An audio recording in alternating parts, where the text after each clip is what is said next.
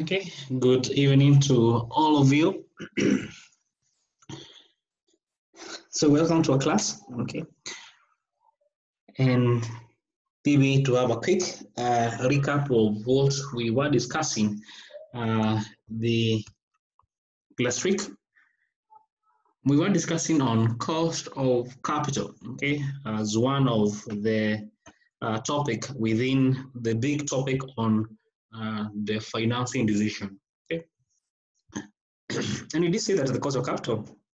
Essentially, this is a return that the different providers of capital shall be expecting to receive for their investment, for their capital investment they have made in the company. Okay, so you as the finance manager, you may want to make an assessment, okay, as to whether which finance, as you may want to make a decision as to how much cost the company shall be incurring for the use of maybe equity financing, okay, for the use of debt financing, for the use of preference shares as a finance option. Okay, so simply trying to quantify the different return that you will be, okay, so the different costs that different providers of capital shall be incurring. Okay, so you may need to make that assessment.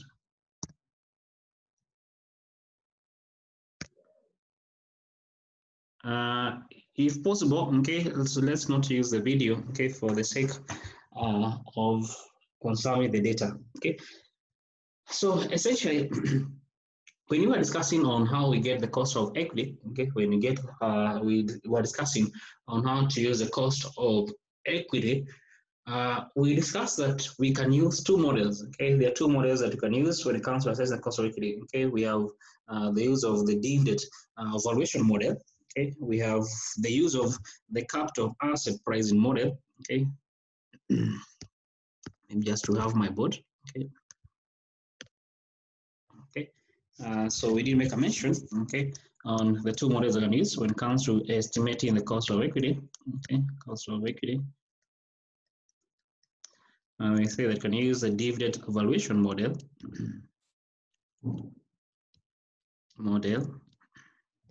And you can also use a capital asset pricing model. You can also use a capital asset pricing model. Okay, so these are the two models that we didn't mention that you can use, simply called the CAPM.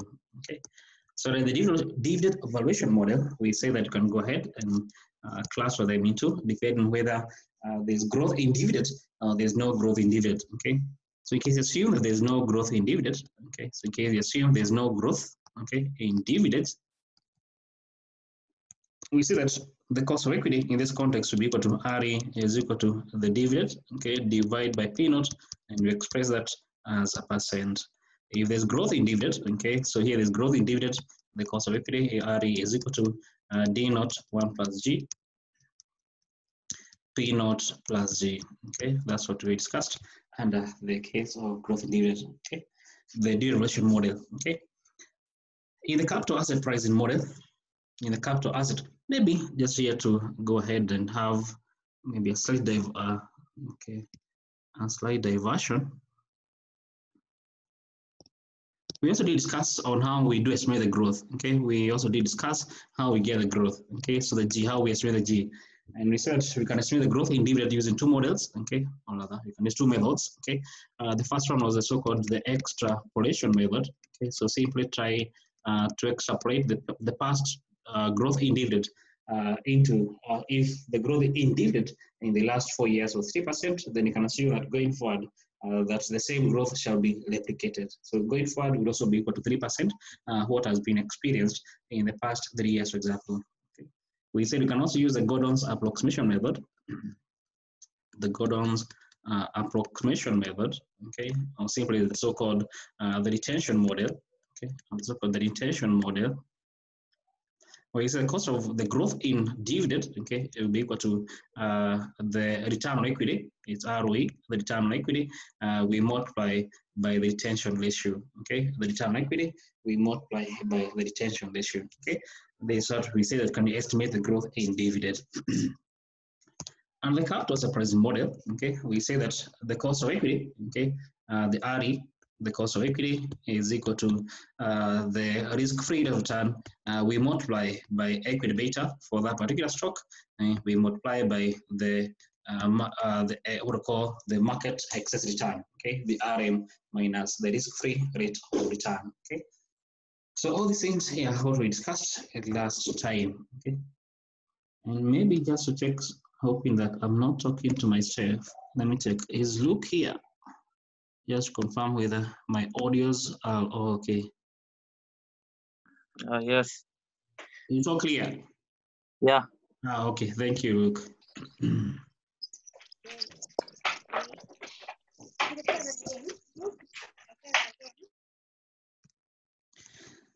Then we went ahead and also did discuss on how we get the cost of equity and how the cost of debt. We went ahead and also did discuss on how we do get the cost of debt. Okay, the cost of debt. We see the cost of debt. We have to first consider what instrument we are dealing with. Okay, what are the features of that particular instrument? Okay, what type of debt are we dealing with? Okay. If, for example, we are discussing case of bonds, okay, we may want to know what type of bonds are you dealing with, okay? If, for example, we have, let's say, bonds that are maybe deemed to be irredeemable, okay? If the bonds are irredeemable bonds, that is essentially the company has no obligation to pay back the capital, okay? The company has no obligation to pay back the capital. Now, how do the cost of the bond? How do the cost of this bond, okay? We say that if we follow the fundamental theory of valuation, okay, the market value of that bond, P naught, will be equal to the interest that you get paid as a holder. We divide by the cost of the bond. Okay, we simply just make RD the Savita formula, which will be equal to the interest you receive. We divide by the current interest market value of that bond. Okay, and that's how we do estimate the cost of the bond, assuming that this bond is irredeemable. Okay. If the bond is redeemable, if the bond is redeemable,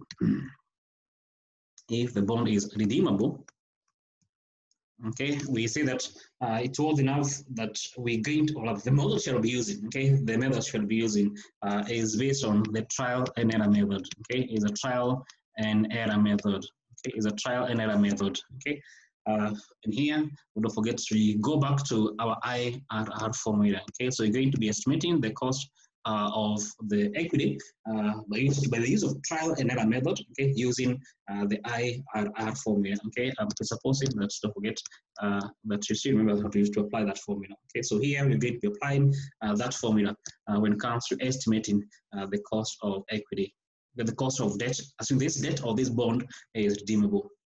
If the bond is convertible, okay, which I think it's what, I'm not sure that we discussed how we get the cost of bond if it is convertible.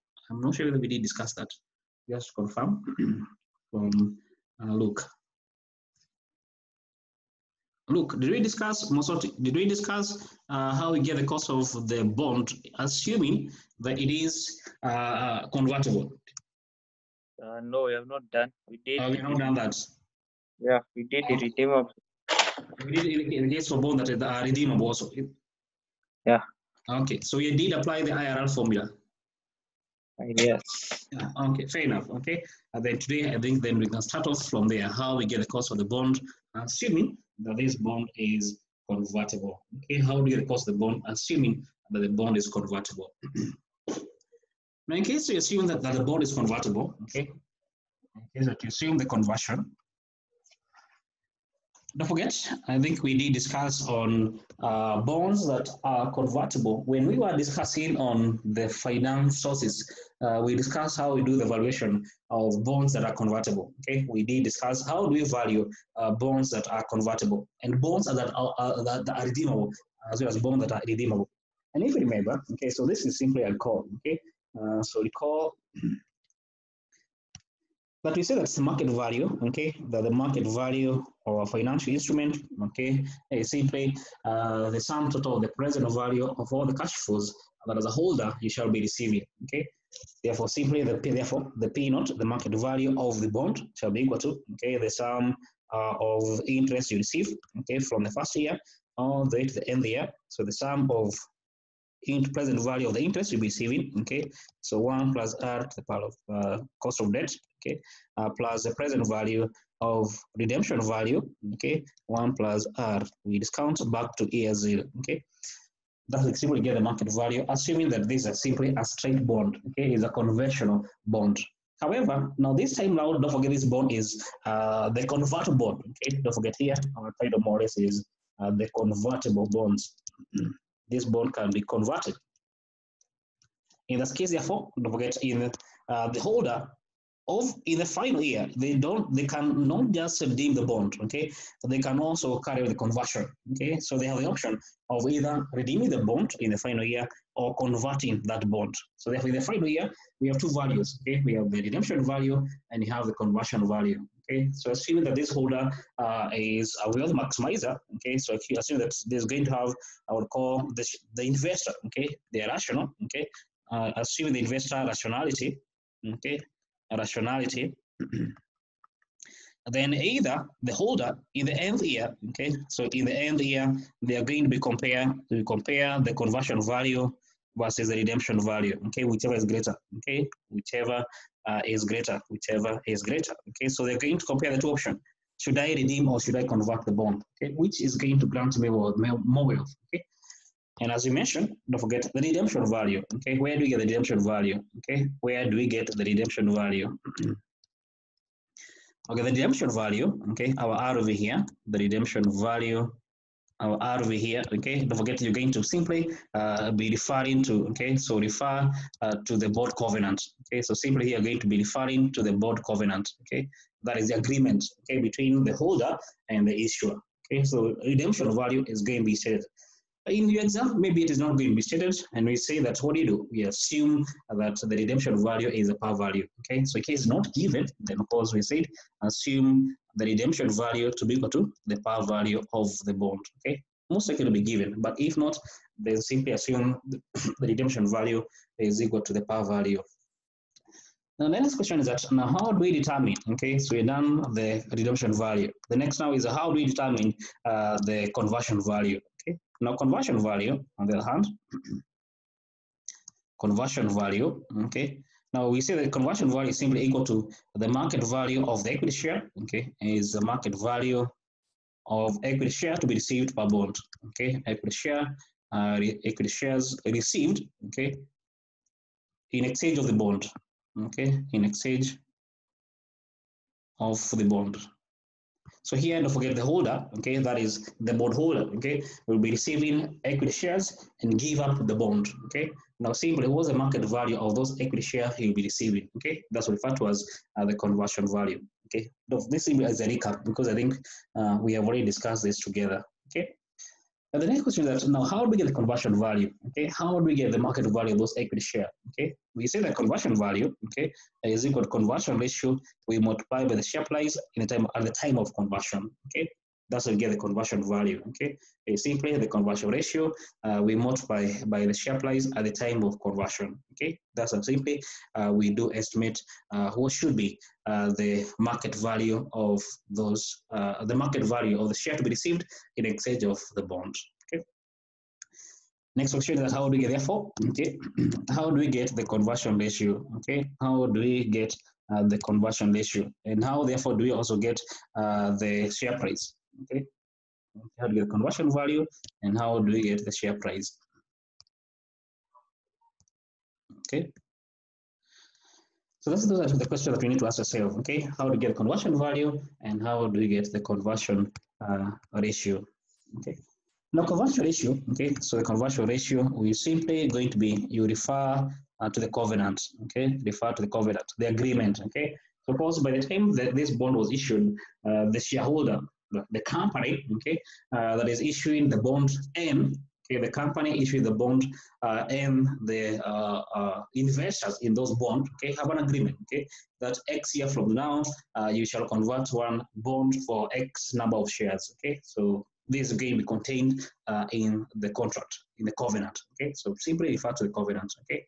Now the next is how do you determine therefore the share price, okay. The PN is share price at the time of conversion, okay. Share price conversion time, okay, don't forget that conversion time, okay. Conversion time, okay. That is the PN, okay, is the share price at the time of conversion, okay. Okay, so share price, okay, at conversion time, okay. So if conversion is going to occur maybe 5 years from now, okay, if the conversion is going to occur 10 years from now, okay, now how are you going to be estimating what will be the share price then, okay? So you say that the share price, okay, PN, okay, is going to be given us, we estimate from the current share price, okay, is going to go to the current share price, P naught, okay, 1 plus G, okay, to the power of N, okay, where we are simply saying that PN, okay, is share price, okay, share price conversion time, okay, and you're assuming conversion occur at time N, okay, so N here is conversion, okay, time, okay, or number of years conversion, okay. P naught we are simply is the current share price, okay, so P naught is the current share price, okay. So yeah, we'll discuss all this together, and please suppose that you remember them, okay. And G, don't forget here, G you have to be quite careful, okay. The G is not the growth in the dividend like the one we discussed in the dividend evaluation model. The G here is the growth in the share price, okay. So G is annual share price growth, annual share price growth, okay, annual share price growth, okay. So all these are estimate for us, therefore what will be the share price at the time of conversion, okay. And just to refer to the previous slide, we see that conversion value therefore, okay, is conversion ratio times the PN, the one we just calculated, okay, times the PN, okay, so which we have just done here, okay. Therefore, simply, okay, going back to our notes before, okay, so therefore in the final year, okay, that is in the end year, the holder, you compare the two. Should I convert or should I redeem the bond, okay? Now, our main concern, okay, was how do you therefore get the cost of the debt, okay? How do you therefore the cost, how do you get the RD, okay, from a formula here, the cost of the debt, okay? We simply go back, we use the trial and error method, okay? The same way, the same process that we did discuss under, okay, the cost of bonds that are redeemable, okay? The same process we will be using, okay, when it comes to estimating what should be the cost of the convertible bond. Okay, the same process that we shall be following. Okay,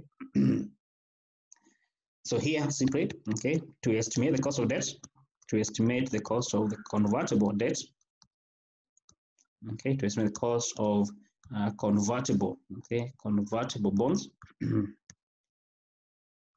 okay, use trial and error method. Okay, the trial and error method. Maybe just like the case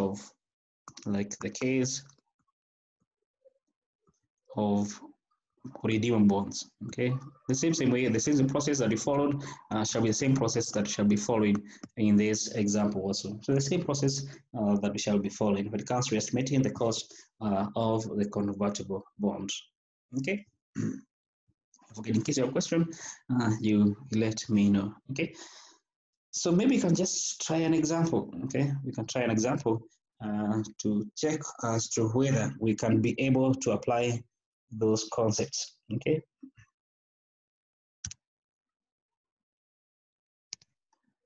Okay, so question here to estimate the cost of the convertible bond, okay? So go through it in the next maybe 2 minutes, okay? Okay, 1 minute, then we discuss it together, okay? So attempt the question. First go through the question, then I will no, actually, estimate the question. Estimate the cost of debt first, because it's simply the same way, okay, that we did discuss, okay. How you, I hope all of you were there last week, okay. How we get the cost of the convertible, the cost of the bonds that are redeemable, okay. So it's same process, okay. The only difference I've said is how, therefore, do you estimate the conversion value? That's the only difference. You're applying the IRR formula, okay. So maybe you can take 4 minutes. So take 4 minutes. Do it on your side, okay? Then you shall compare what you shall do together versus what you have, okay? That's how learning occurs, okay? In case you try, okay? You learn a concept, then you try to apply it, okay? So attempt in the next 4 minutes. Okay, attempt the next 4 minutes this particular question. Okay, attempt to get the cost of this convertible bond. Okay, I presuppose that you have done something from your side, okay, and you don't confirm your answer, okay. Know that you to start with, maybe you may want to write your answer on the chat, then we shall compare. I'm assuming that you've done something, okay. So this example, okay, we do have a bond. Or would you want more minute?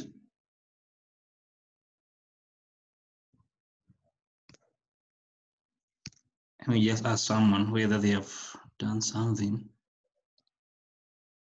Ebontane.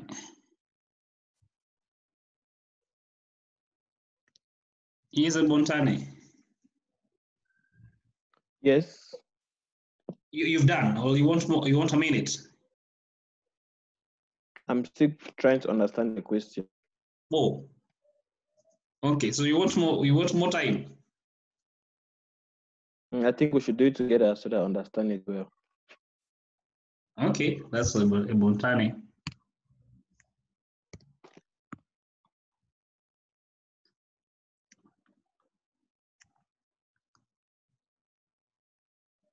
Winnie.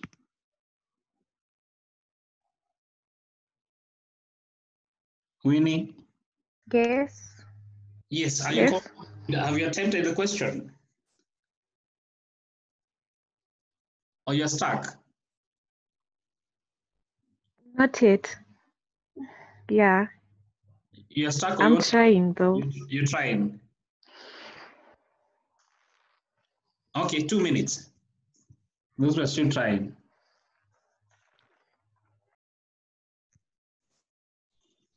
Okay, suppose that at least you have tried something. Okay. Okay, let's attempt the question together.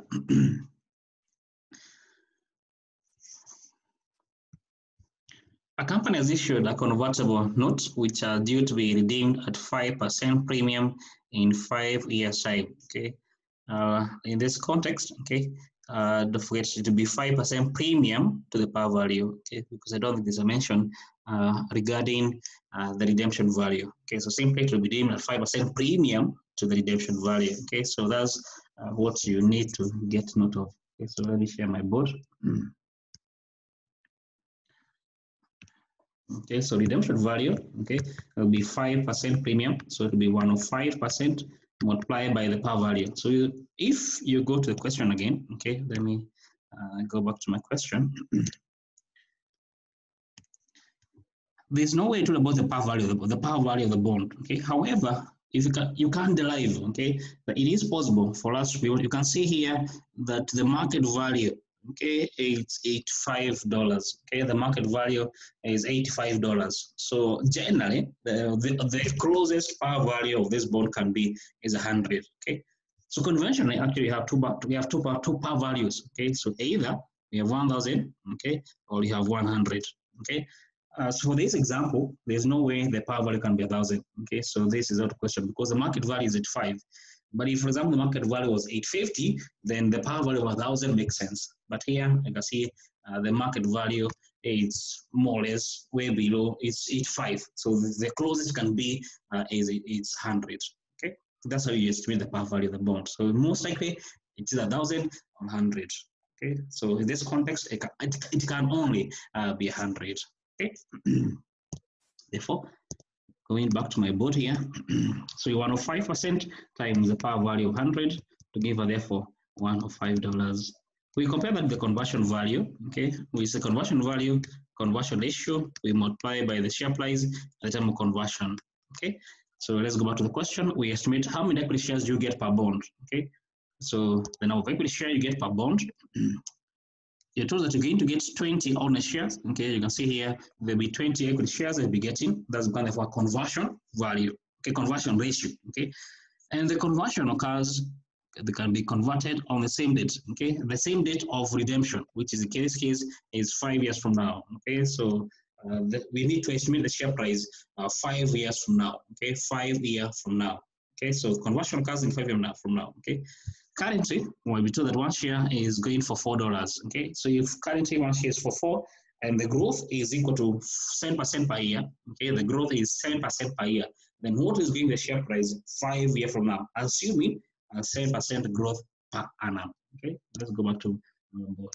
Okay, if the conversion ratio that we shall get is 20, okay, then the current share price will be told is equal to 4, okay, and be told that the growth in the share price is equal to 7%. Okay, let me just confirm that that was the case. If be told is equal to 7%, yes, it is the case. Okay, it is equal to 7%, so 1.07 to the power of 5 years. Conversion occurs in 5 years' time. Okay, and that gives therefore what will be the conversion value. To give us how much?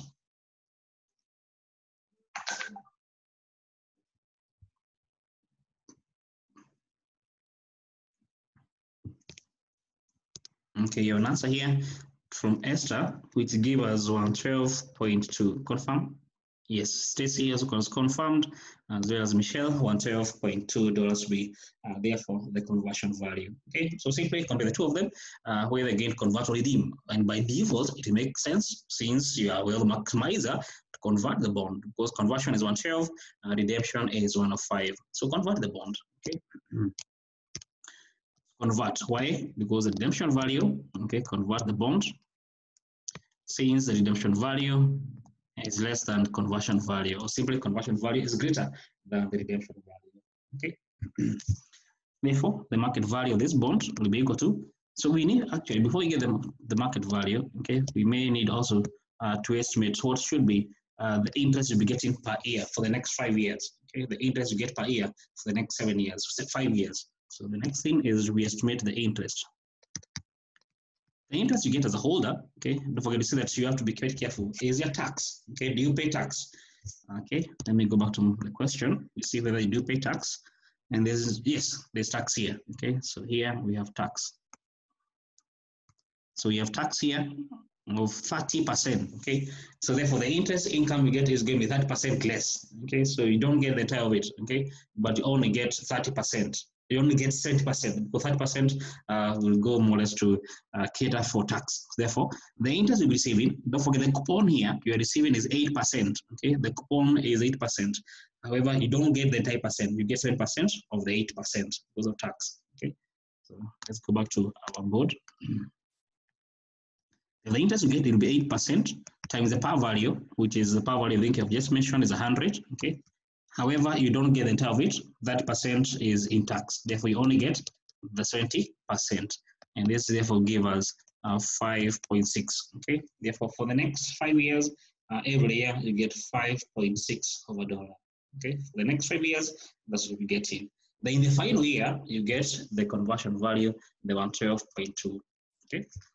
If the market value of this bond, okay, P naught, is equal to, we are saying is given as the interest you'll be receiving, okay, times present value and its factor, okay, 5 years R%, okay, plus the conversion value in present value terms, okay, so 5 years R%, okay, that's how we get the market value. And the market value of this bond, the P naught, okay, the market value of this bond, okay, we have already been given to us, okay, so if you have to go to our notes, we told that the market value of this bond, okay, is equal to 85. So here we have the market value of the bond, 85, okay. So now we can go to equate our equation. Therefore, 85 will be equal to the interest you receive in the interest is 5.6, so it's equal to 5.6 times present value and its factor, 5 years R%, plus conversion value, we have it here, 112.2 times present value interest factor, 5 years R%. Okay, so you have what variables required. So all we don't have here is R.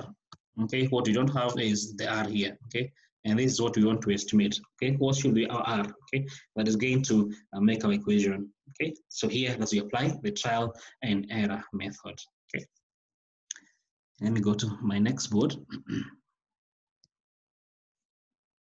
Hope it's all clear. Don't forget to answer your question. You can use a chat or you can raise your hand up. Okay.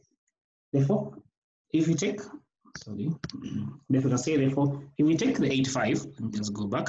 If we take 85 to the other side, okay, so they've come as 0. Okay, we will see that the equation balances. Okay, and of course, if it is balancing, the difference is equal to 0. Therefore, okay, therefore, 0 will be equal to negative 85. Okay, plus, okay, present value added factor. 5 years R%. Okay, sorry. Multiplied by the interest we'll be getting, and the interest we get is 5.6 per year for the next 5 years, plus the present value of the redemption value, conversion value, okay, sorry, present value interest factor, 5 years R%. Okay, trial and error. Okay, we use the trial and error method. Okay, so generally, okay, use a table, whatever you prefer to use. Okay, but generally, let me use a table here just to illustrate. So you can have the period. Okay, so you can have period. Okay, period 0, 1 to 5, and here I can have 5. Okay, so I want to have a simple table.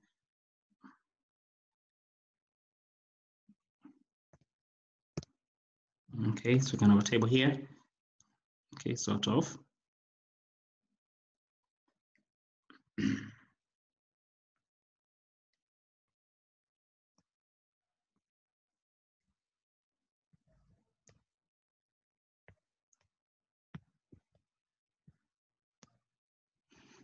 Okay, so in this table,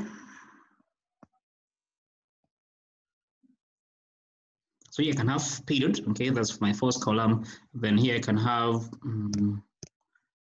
cash flow.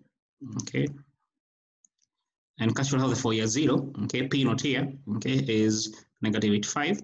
Okay, from year 1 to year 5, I have it here, which is 5.6, 5.6. Then year 5, it is year 5, I'm converting, and I get 112.2.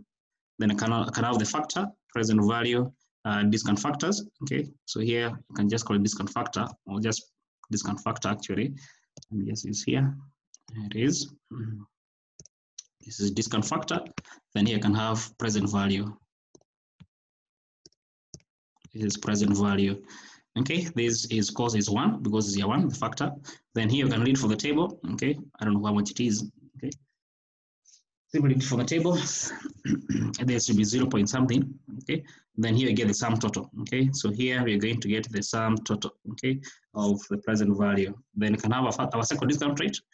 And here, don't forget, by the way, what discount rate do you use here? Okay, generally, if you remember, I told you that the cost of this bond, okay, the cost of this bond should not be too far apart from the cost of the same bond, okay, if it was to be redeemable, okay. This bond is convertible, okay, but its cost will not be too far from the cost of the same bond if it was to be redeemable, if it was to be irredeemable, okay. Now, what would be the cost of this bond if it was to be redeemable? Okay, you don't need to do this, okay. This is just to assist you in being able to not just have an idea, okay, where the cost of this bond should be, okay.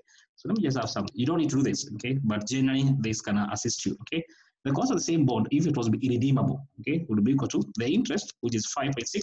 We divide by the market value of this bond, okay, which is 85, okay. We express this as a percent, okay. Now this is the cost of the same bond if it was to be irredeemable, okay. So the cost of this bond will not be too far apart from the cost of the same bond if it was be redeemable. Okay, and what do you get?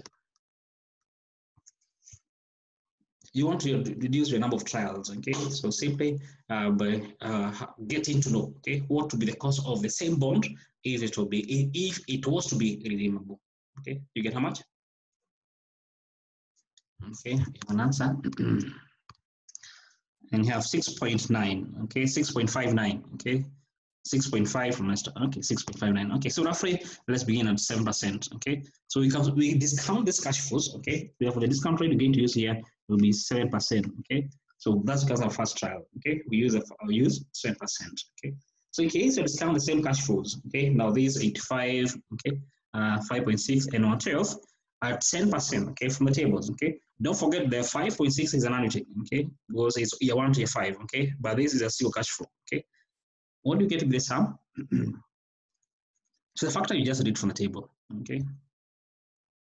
Okay, what's the factor for 7%, 5 years as an annuity? I'm presupposing you all have the tables. Okay, from the question bank, you should be able to get. What's the factor for 5 years? 7% as an annuity. Okay, from the table, we have it here. It's 4.1002. Okay, and 5 years, 7% as a single cash flow. Discounted is a single cash flow. 0.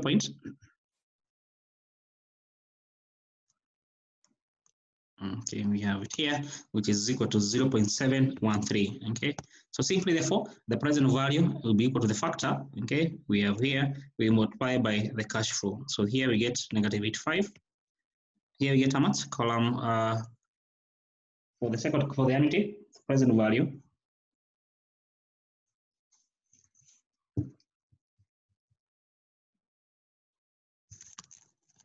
Okay, present value, we get to be equal to 22.996. For the annuity, for this conversion value, was the present value of the conversion value.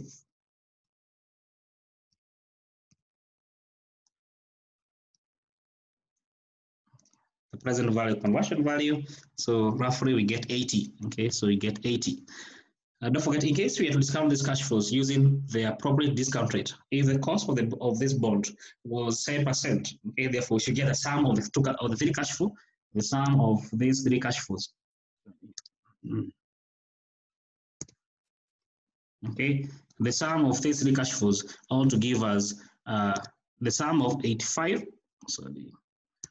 The sum of 85, 22.96, and 80, okay, should give us a 0. But don't forget the year 0 is a negative here, okay. What do we get?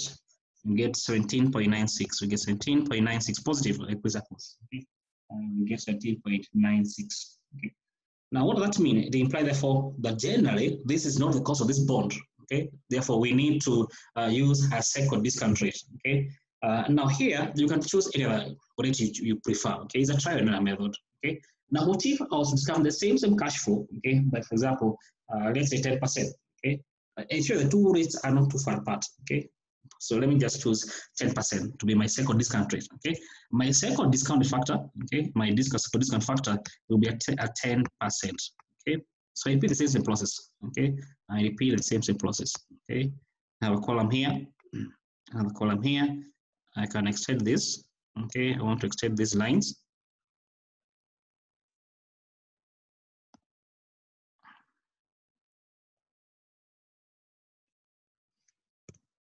Don't worry about my table, okay. So now the discount factor here is going to be as per, okay, will be as per the 10%, okay. Year 0 is equal to 1, okay.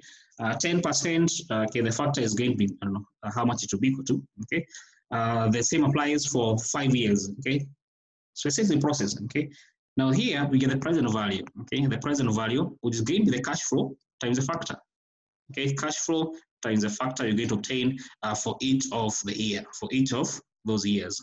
What do you get the sum here? For 7%, we got 17.96, and for 10%, what do you get?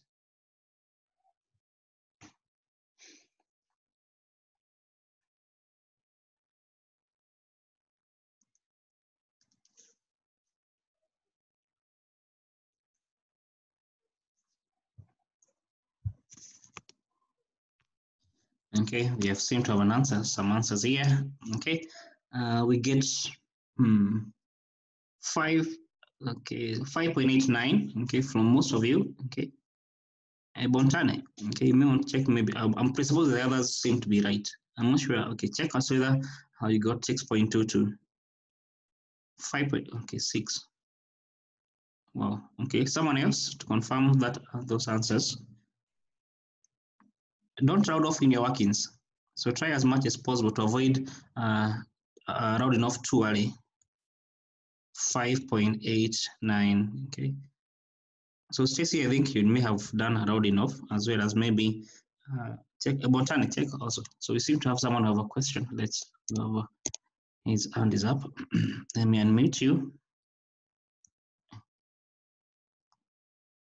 You've ran away. There's someone whose hand was up. Oh, they've ran away. Okay, so I presuppose that you all have 5.89. So Bontani, just to confirm, as okay, I want to get Stacy was rounding off error.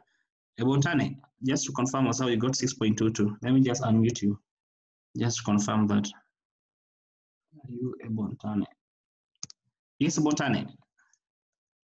I'm trying to confirm if my figure is Are you trying to confirm your figures? if my figure is Okay. 3.7908 or 06. So you see, it's how much? Because my annuity figure, I have 3708. I don't know if it's 08 or 06. I'm sure that is where the problem is. Oh, okay, okay. Check.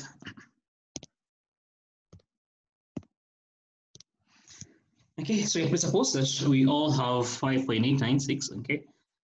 If that's not correct, then you can let me know. Okay. So assume that that's what you have to be the present value of the cash flows, okay, at say at 10%, okay. You can apply now now you can go to apply our IRR formula, okay. Just to remind you, okay, the IRR formula. I know you're expert already by now, okay. A is equal to A is A plus B, okay. Present value at A, present value at A minus present value at B, okay. Where A is a lower discount rate, B is a high discount rate. Present value A is a present value at the lower discount rate, and present value B is a present value at the higher discount rate. Okay, so simply apply that formula. Okay, which in this case, okay, applied here. A is our lower discount rate, which in this case is 7%. So 7% plus the difference between the two of them, the 10% and 7%, 3%. The value at 7%, we got 17.96. We divide by 17.96 minus the value at the higher discount rate, which got 5.89. So minus 5.89. Okay. Let's give us, I don't know, maybe 12 point something. And you get 12 point.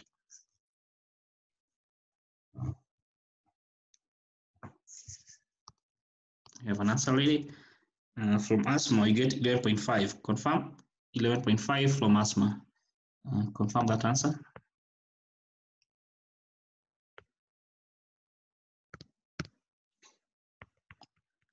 ASMA got 11.5.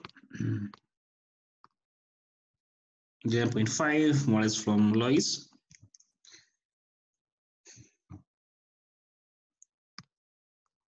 And finally, from Daniel, we get 11.45, 11.5, okay?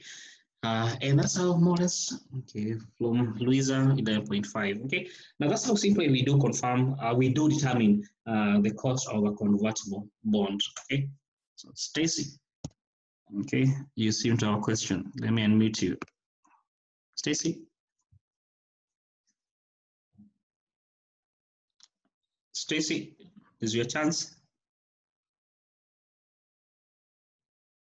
I thought I did unmute you. What happened?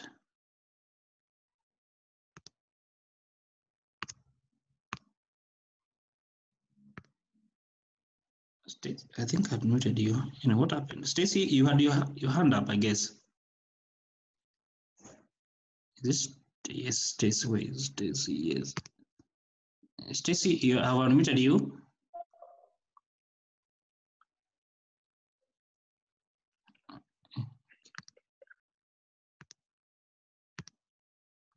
Stacy, I have unmuted you.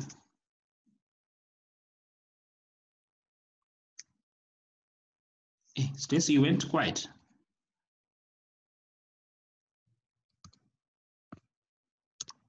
Seems someone else in the chat has a question.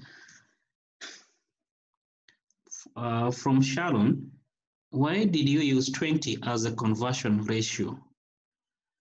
Yeah, Sharon, if just to let me just share back my notes, okay? So the conversion ratio, we say that these are the number of shares you get per bond, okay? These are the number of shares that you do get per bond, okay? In our question, which is here, the number of bonds you get is 20. Don't forget here, we told that each loan note is converted into 20 equity shares, okay? That's where, why we did use 20 shares as a conversion ratio, okay? I hope I have answered your question, Sharon. Stacy, I seem to. There are two Stacy. I'm not sure which is which now. Okay, that's for Stacy Kirui. Oh, so Stacy. Okay, let me check Stacy. Okay, Stacy.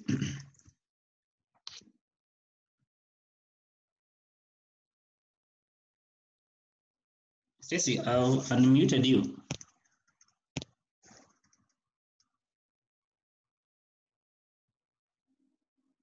I'm asking about the rates. The rate, which rate? Yeah, okay, so I picked 7% and 5%. Oh, And you then picked. What did yeah, you I get? got a different. Okay, I got 10.91. You got So 10.91. yeah. So now how are we supposed to like pick the rates? Because I think different rates are giving different answers. Essentially, okay, I hope the answers of your exam are going to be as robust as possible, okay. But essentially, okay, since you're using estimation, okay, then the answer, you're using estimation. If you have done the right way, okay, then essentially you should not be penalized, okay. But because I want to guess that maybe by you using 5% and 10%, okay, you did the right thing altogether, okay. It's only that there's an estimation error, okay, that as we got 11.5% because you used 7 and 10%, okay? But you used 5% and 7%, which gave you 11.9%, okay? But essentially, the exam should auto mark the two of them together, okay? I hope the examiner answers as robust as possible, okay? But essentially, this is how you should be doing it, okay? It's not that yours is wrong, no, okay? It's actually right, okay? However, ensure that the rates you use are not too far apart, okay? If, for example, in an example here, I use 10%, okay, and I got a positive, okay.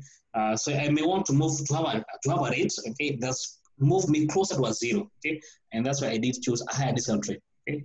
That's why I chose a 10%, okay, because you can see this is 17.96. I want to move as close as possible to zero, okay. That's why I did choose a higher discount rate, okay. But it doesn't mean what I've done is wrong. It's okay. Don't forget, okay. Okay, Yeah, okay. Okay, fair enough. Then there seem to be some other people who have some question. Okay. This is Michelle. Do you have a question? Michelle? I'm asking about the rates that you've used. Oh, the 7% and 10%. Isn't that a big gap? Or sorry, is this a bigger? okay? It's not a big gap, the 7 and 10. And essentially, it should not be like twice. If, for example, I chose 7%, then I should not go above, for example, 14%. Okay, so it's just a matter of your own judgment. But essentially, I would propose, okay, that don't go above twice the rate you've chosen. Okay, like for example, here I chose 7%, then I should not, as much as possible, go above 14%. Okay, if, for example, if my first rate was 10%, okay, then the next rate should not be above, for example, maybe, let's say like 20%, okay? So I can use a figure in between those two rates, like 20, between 10 and 20, but not, for example, above twice the number I've chosen first time, okay? That's what you can choose, okay? You can choose 8, you can choose 9, okay? You can choose 12, but I would propose you don't choose above, for example, 14%. Michelle, okay. It's clear? Yeah. Okay. Mm-hmm.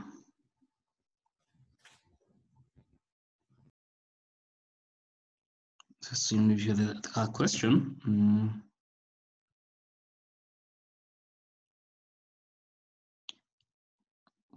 From Janet. Janet asking, I'm not getting 0.7 from my table. How to get it? Janet, I didn't understand your question very well. Let me unmute you, Janet, so that you can clarify on what you are asking.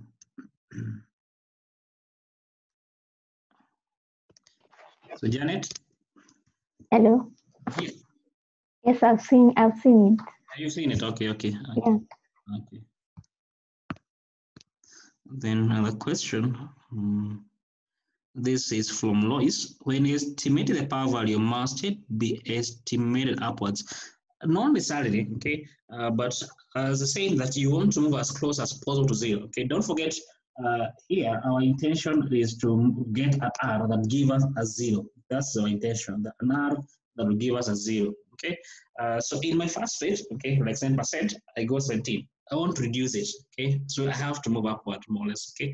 So once you use a higher discount rate, you are reducing the present value, okay, but it's not a must, okay, just like sort of like, okay, okay. normally what I normally do it, okay, which I prefer should be, it's much better because you want to get an R, okay, that give you, okay, the sum of present value to be as close as possible to 0. So since I got quite a high value here, okay, that's why I did choose a higher discount rate, okay, that's why I did increase, okay. If for example, just for example, here I got negative 20, then the best is to reduce now, not to increase now, okay.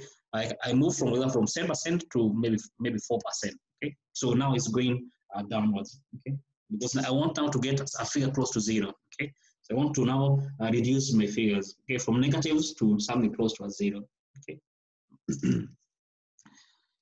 I hope I've answered your question, Lois. Okay, if not, don't forget to ask. Okay, now which is Janet, okay. From Charles, I think should be guided by the market value of the bond. If it lies between 0 and 99, the par value is 100. Okay, I think yeah, more or less. So just to clarify on that comment from Daniel, okay, if it lies between 0 and 99, yeah, more or less going to be 100, okay, but not always a guarantee that if, for example, if the market value is 150, okay, it does not mean the par value is 1,000, okay, just to clarify on that comment from Charles, okay. You generally, okay, market values will not be too far off from the par value, from their par values, okay. So in case, for example, you get a market value of, let's say, 950, then there's no way the par value can be 100, okay, it cannot be 1,000, okay. So the market values are not going to be too far off from their par value, okay. And in some time, they may actually be at their par value, okay, especially, for example, at the time of issue, okay. So generally, check on the market value, okay, to give you a hint, okay. And as mentioned, there's going to be two of them, either 1,000 or either 100. Okay, those are the two par values conventionally for bonds. Okay. Sharon, a question. Did you say the higher the discount rate, the lower the present value? Yes, that is it. Okay, so the higher discount rate you use, the lower become the present value of cash flows. Okay, the higher the discount rate, the lower the present value. Yes, that is how it is. And that's how we estimate the cost of convertible debt. Okay, that's how we estimate the cost of convertible debt. It's simply just like the redemption value. Okay, the only difference that in the final year, the holder has an next option of either converting the bond or redeeming the bond. Okay, and that's on how we get the market, how we get the cost of convertible debt. Okay, I hope everything is clear. Okay. So going back to our notes. Okay. Now here we were estimating, okay, let me just take you back to one of the mind map that we were discussing, okay, previously. Yes, here, okay. So we're discussing the cost of, or how we get the cost of debt, okay. We have bonds, okay, which I think now we have more or less done with, okay. We can also estimate how do we get the cost of, okay, how do we get the cost of debt now is assuming that it is a bank loan, okay? So this is a bank loan, okay? The cost of debt, by this case, is the cost of bank loan, okay? Now, in the case of bank, when it comes to estimate the cost of bank loan, you may want to know, what is this bank loan, okay? At what, do you pay a variable interest rate or do you pay a fixed interest rate, okay? How is the interest you pay, okay? Is it pegged on maybe the market condition, okay? Is it a fixed rate? Okay, so you want to get to know what type of loan you're dealing with. Okay, because you can have two. You have a fixed rate loan, and you can have a floating or a variable interest rate loan. Okay. Okay, so because now when it comes to estimating the cost, it might be different. Okay. So it can be the first one, how we get the cost of bank loan, where the interest you do pay is fixed. Okay, where the interest you do pay is fixed. Okay, let's start there. Okay, the cost of fixed interest loan. Okay, so in case you do have a bank loan, okay, don't forget bank loan they don't have market value, so there's no market value, so there's no peanut sort of. Okay, like we had the case of the bonds. Okay, they don't have market value. Okay. So therefore, more or less, what is your cost? Your cost is simply the interest you do pay to the bank. Okay, if it's a 10% bank loan, okay, the interest you pay to the bank is your cost. Okay, simple as that. That's how you estimate the cost of bank loan. Okay, you don't need to get the market value. There's no market value. Okay, but simply this is a bank loan. Okay, However, don't forget, you may want to check, okay, is there any interest tax shield, okay? Do you pay tax? Okay, because in case you don't pay tax, then of course your cost is going to be reducing by the interest tax shield. In this case, therefore, the interest tax shield here is 30%, for example, in case you're paying tax on 30% tax bracket, okay? And that's again the cost of bank loan. The interest you pay times, for example, 20%. So 30% is your benefit, okay? 30% is your tax benefit. You only incur a cost of 20% of the interest. And that's how you get the cost of bank loan. Okay. So here we have a simple example, okay, in here. A firm has a fixed rate bank loan of $1 million. It is charged interest of 10% per annum. The tax rate is 30%. You're meant to get the cost of this bank loan, okay? So simply, here the cost of this bank loan, okay, you do pay 11%. However, don't forget 30% of it is your benefit, okay? It is your benefit, okay? Therefore, 1 minus 0.3, okay, to give us, therefore, the cost of this bank loan to be equal to 7.7%. That's how you estimate the cost of bank loan, okay? Simple as that. Now, the next question is that how do we estimate, okay, the cost of variable, okay? Don't forget, this is a fixed interest loan.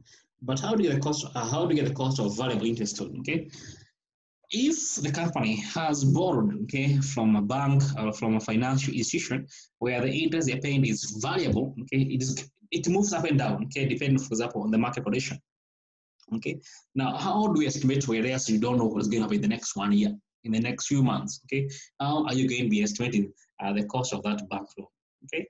So generally, there are a number of ways of estimating, okay, the cost of a variable interest loan. So let me go back to my board, okay, just to share with you, okay. So this is where we are now, okay, how we get the cost of floating on a variable interest loan, okay. So cost of variable interest loan, okay, so here it's variable interest loan, okay, variable interest loan. Okay, we want to estimate the cost of it. Now, there are a number of ways of trying to estimate the cost of variable interest loan. One of them, okay, is you can use the past. What is the most recent interest you have paid on that bank loan? Okay, so you can use the most recent interest. Okay, use the most recent interest you have paid on it, the most recent interest. Okay. But that's what I mean. If, for example, we are in the year 2020, okay, you want to estimate, okay, what interest is a company going to be paying on their variable interest loan this year, okay? You can simply use the data for year 2019. In the year 2019, okay, how much interest did the company pay? They paid 9%. So you can assume that maybe going forward in the year 2020, the same interest shall be applied, okay? The same interest shall be applied. That's an assumption you're making, okay? The most recent interest you're paying in the most recent past, okay? That is one of the way, okay?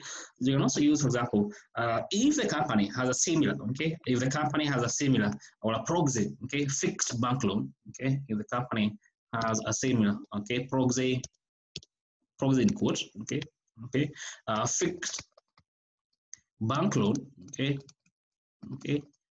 that is maybe in terms of the size, the loan, the company current, the company has two loans, okay? One is fixed, one is variable, okay? The two loans are, for example, financing the same project, okay? Which implies, therefore, the risk to the financier the same, okay? In terms of the amount, okay, the two loans are in the same amount, $1 million, $1 million, okay? Both of them, okay? So these loans are more or less similar, okay? The only difference is one is variable, the other one is, for example, is fixed. In that case, therefore, you can estimate the cost of that fixed bank loan, okay? How much is it? 7.7%. Then you can assume, okay, the cost of this variable interest loan, it will also be 7.7%, okay?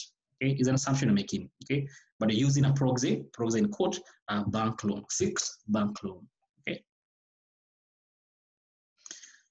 If none of it is available, okay, then what do you do next? Okay, now you can simply be trying to because simply if we don't have this is a new loan, okay, you just taken, okay, so the interest is due in 6 months time, okay, so we don't have a history, okay, neither do you have a fixed bank loan, okay. Now how do you estimate the cost of this bank loan? Okay, you can use any other, okay, you can use any other, okay, any other debt instrument, any other cost of similar, maybe debt, okay, also any other debt instrument the company has in issue. Okay, the instrument the company has in issue. Okay, so that is how we can estimate the cost of the bank loan. Okay, if the loan is variable. Okay, but essentially, I have not seen an examiner testing that from that angle. But just in case, you do know how to estimate the cost of the variable interest loan. Okay, and that's how we do get the cost of bank loans. Going back to our notes.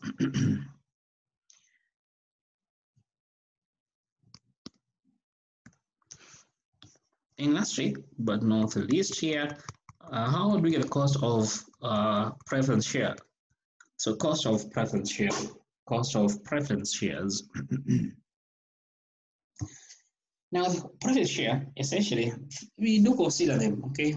They sometimes refer to as, they are sometimes referred to as quasi-equity, okay? That is an instrument in between a debt and in between debt and equity. Okay, it's a debt, it has some element of debt, it has some element of equity. Okay, they're called quasi-equity. Okay, they're called quasi-equity. Okay, so simply the equity, their debt, okay, they're in between there. Okay, that's preference share is another term, they're also called quasi-equity. Okay, essentially, therefore, when it comes to estimating, the cost of this preference share, okay, we are going to make an assumption that these preference shares are irredeemable. Okay, that's an assumption. Okay, that these preference shares are irredeemable. Okay, we can just highlight here. Okay, that these preference shares are irredeemable. Okay, so the company has no obligation to pay back these bonds. Okay, to pay back the capital. Okay, to the preference shareholders. Okay, if they are irredeemable. Okay, therefore, what does it mean? They imply therefore there's no end life. There's no end. Okay, there's no end. Okay, therefore the market value of those preference share, okay, using the fundamental theory of valuation, P naught is equal to the dividend, okay, that the holder gets. Don't forget the preferred dividend, they get the preference dividend, okay, the preference dividend is a fixed, okay, it's fixed, okay, and since it is fixed to infinity, then the present value of those dividends to infinity is given the dividend, we divide therefore by the cost of those preference share, okay. You just simply make the preference share, cost of preference share, the Sagro formula, and we end up with this. Okay, this gives therefore the cost of the preference share. Okay, RP is dividend, we divide by P naught. Okay, don't forget P naught is X dividend share price, and that's how you get the cost of preference share. Okay, assuming that they are irredeemable. Okay, assuming that they are irredeemable. Okay. And guys, that's how you get the cost of capital from the different finance sources. Okay, I hope I've been able to touch on all the different finance sources. Okay, all the way from equity to preference shares. Okay. Question. Luke, should we take a break? Yes, Luke. Yes, Mosoti.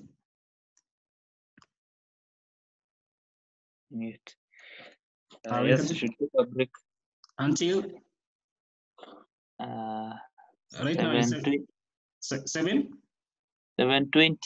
7:20. Okay, fair enough. Then we take a break. We meet at 7:20. Okay, see you then.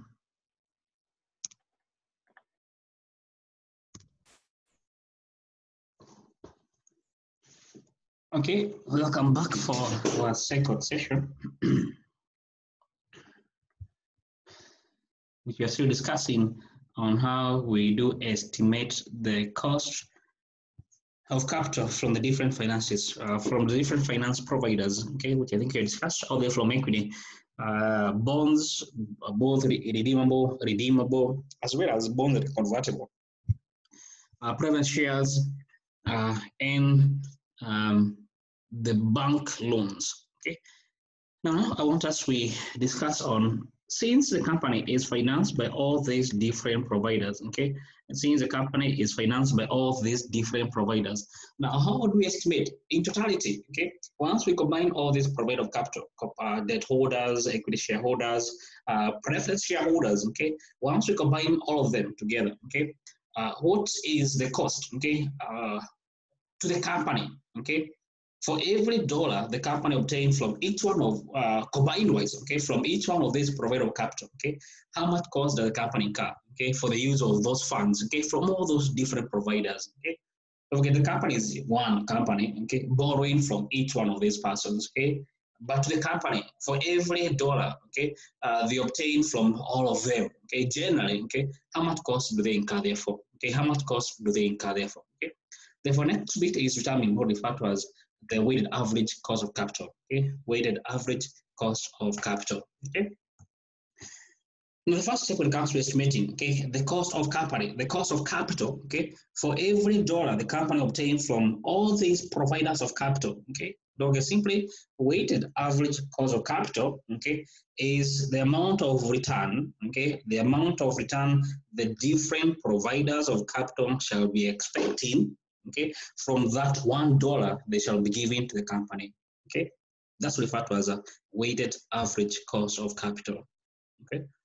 That if the company obtain money from debt holders, obtain money from preference shareholder, obtain money from equity shareholder, okay, the company obtain $1, okay, from all of them. So this $1 came from these three people, okay, equity shareholder, debt holder, preference shareholder. Once we combine them, okay, how much return do the company the company must give, okay, for that $1 they have used for the providers of capital, okay. That's referred to as the weighted average cost of capital. Okay, that's referred to as weighted average cost of capital. Okay, the company has obtained money from the different providers of capital. Okay, shareholders, debt holders, equity shareholders, all of them combined. How much return do they want? Okay, generally, when it comes to estimating the weighted average cost of capital, okay, the first step is to get the cost of capital, which I think I've mentioned, from all the individual providers of capital. Okay, if the company obtain money from equity shareholders, okay, then first thing get the cost of capital from the equity shareholder, the cost of equity. If the company obtain money from debt holders, then get the cost of debt from that debt holder. If the company has obtained capital, okay, from private shareholder, then get the cost of capital from the private shareholders. So the first step, determining or estimating the cost of capital from the individual providers of capital. Next step is to get the weights. Okay, so the next step is to determine if you are to estimate as per today's term. Okay, if you are to estimate as per today's term. Okay, how much of capital has the company obtained from equity shareholder? How much of capital has the company obtained from debt holders? How much of capital has the company obtained from private shareholder? Okay, so get the weights. Okay. And generally, we do use the market values. When it comes to getting the weights, we use the market values, not the book values, okay? Essentially, okay? Why do you use the market value, okay? In essence, we prefer to use the market value because the market value will be reflecting today's condition, market, okay? You simply go to the market. If the company has equity share, go to the market. Currently, one share of this company, how much was it trading at, okay? So you use the market weights, we use the market values. Okay. Essentially, we try to avoid the book values. Okay. Why? Because the book value shall be reflecting what happened when that particular instrument was being issued. Okay. If, for example, the company issued their shares in 2010, if you use the book values, it means therefore you're going to be using the values, you're going to be using the status as at 2010. However, we are in the year 2020 now. 10 years later, okay? So there's no you can use the market, you can use the book values, okay? Otherwise, you're going to have distorted figures, okay? The cost of capital you're getting is going to be distorted. In most cases, okay, the market value of equity shares go way above their book values, okay? The market values of equity shares goes way above the book values. Would imply, therefore, if you are to use the book values, and the market values of the equity shares is way different from their book values, then you're going to have very distorted figures. Okay, you're going to be having very distorted figures. Okay, that's what I mean by that particular point. Okay, you're going to have to be underestimating, okay, the contribution of the equity towards the entire company cost of capital. Since you're going to be using low figures for book values, okay, it means you're going to be underestimating the cost of capital for the entire company, the contribution of cost of equity to the entire company cost of capital, okay. if, for example, the company, okay, just to illustrate that point, okay, let me go back to my board.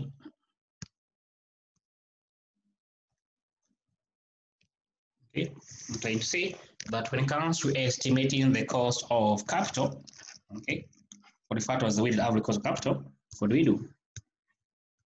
It is given us, assuming that this company, okay, this is an assumption of just trying to make, the company is financed.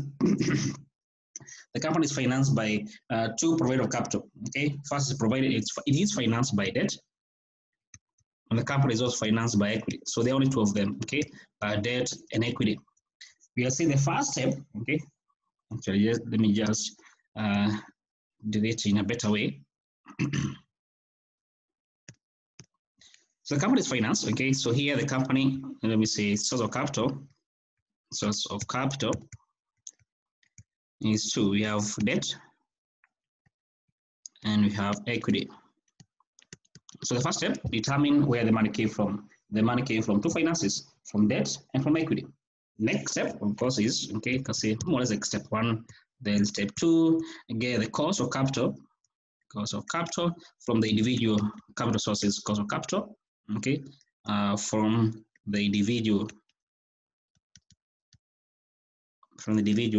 sources. Okay, so for this case, therefore, since the company is financed by two sources, okay, get therefore, so A, get the cost of debt, okay, B, get the cost of equity, okay, so get the cost of equity. Then the last step, okay, we need to get the weights, okay, we need to get the weights, okay, so get the market weights, okay, of course, from each of the financials. Each of the capital source, okay, get the market weights for each of the capital source, okay. How do we get the market weights? I'll say that essentially market weight is simply, okay, the market weights, just to make a mention, okay, if, for example, we are dealing with a case of equity share, okay, in case you want to estimate the market weight of equity, okay, what do we do? It's simply going to determine what we call the market capitalization, determine what we call the total market value of all the company issued shares. Okay, so get the market capitalization, okay, market value of all those shares. Okay, so maybe you can say here it will be equal to, okay, the number of shares issued, okay, number of equity shares issued, okay, we multiply by the market value per share. Okay, simply is going to get the market value, or simply the market capitalization of equity shares. If the company has bonds, okay, or this debt you have here, okay, is bond, okay, it is a debt, is a debt financing, okay, through the issue of bond, okay, then the market value of those bonds, okay, will be equal to, of course, the number of bonds issued, okay, number of bonds issued, we multiply therefore by the market value per bond, okay, by the market value per bond, okay. Let's simply get the market values, or get the market weights, okay. Once you've done that, okay, you get the market, you've obtained the market values. Now you can weigh them, okay. You determine, okay, the company obtained money from debt, okay, true. What was the cost of debt, okay? For every dollar the company obtained from debt, they are getting a cost, or they are being charged a cost, for example, RD, okay. How much has the company obtained from them? Okay, therefore, what was the entire cost? Okay, so you get charged 10%, okay, and this person gave you 10 million. Therefore, the cost is 10% of 10 million. Okay, however, we're using the market values. Okay, therefore, is the cost of debt, we multiply by the market value of debt. Okay, we multiply by the market value of debt. Now, the company is not just financed by debt, okay? The company is financed by equity, for example, okay? It has equity, it has debt also, okay? Now, the other cost the company is incurring, therefore there's a plus, okay, is the company is also financed by equity. The equity shareholder also want a return. How much they want, how much return do they want? They want 18%. How much money have they given the company? 10 million. How much return do they want? 18% of 10 million, okay? They have 18%, the cost of equity, we multiply by the market value of equity, okay? Now here I'm not using book values, okay? I'm using market values. So that becomes therefore the cost the company will be paying, okay, more or less, like at the end of the year, okay? This is the amount the company, okay, is meant to be paying at the end of the year. Therefore, the next thing is what, okay? what is the total amount of money the company obtained from these two providers of capital? Okay, the total amount they obtained from them. Okay, from debt they obtain, okay, the market value of debt. From equity they obtain the market value of equity, and that's how you get the cost of capital for the entire company. Okay, and this is what referred to as the weighted average cost of capital. Okay, that's what was the weighted average cost of capital. Okay, where, okay, here where RD, as I mentioned, there's a cost of debt. Okay, don't forget here, I will just assume the company is financed by two capital sources. Okay, we have equity and you have debt. So cost of equity. Okay, and this company also is financed. So MVD is market value of debt. Market value of debt.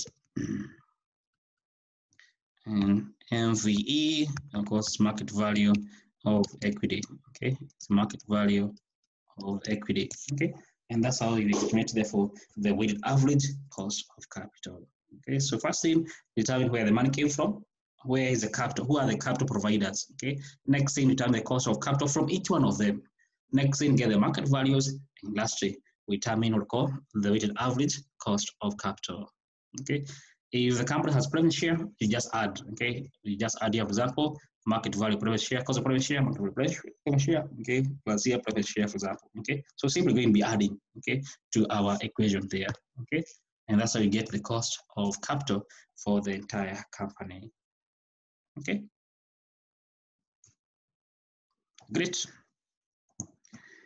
Now, having learned that, then now is to determine, okay, or simply we estimate, okay. We have a case, well, a question, okay, where we're meant to determine not the cost of capital for the individual capital source, okay, but for the entire company. In simple terms, we determine or refer to as the weighted average cost of capital.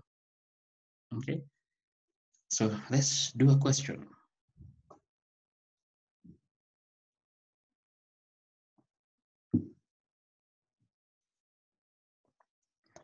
I hope it's all clear. Okay, if not, don't forget to ask. Okay, I want to go to my notes.